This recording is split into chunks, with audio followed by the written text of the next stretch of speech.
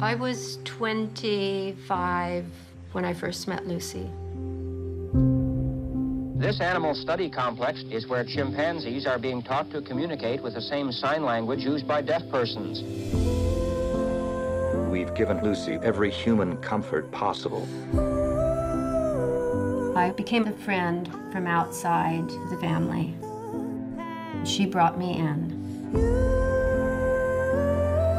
Recently, she bit someone and threatened others. No one had taken a chimp born in the States back to the wild. This is going to be difficult.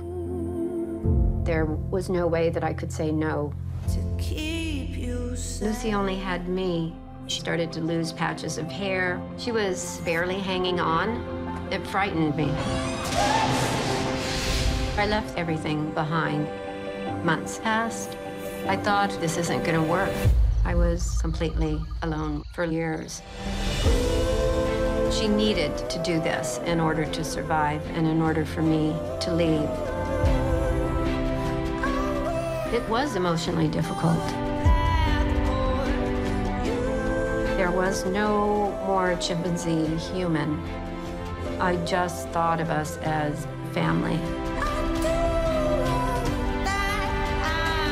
It was just us. To keep you safe.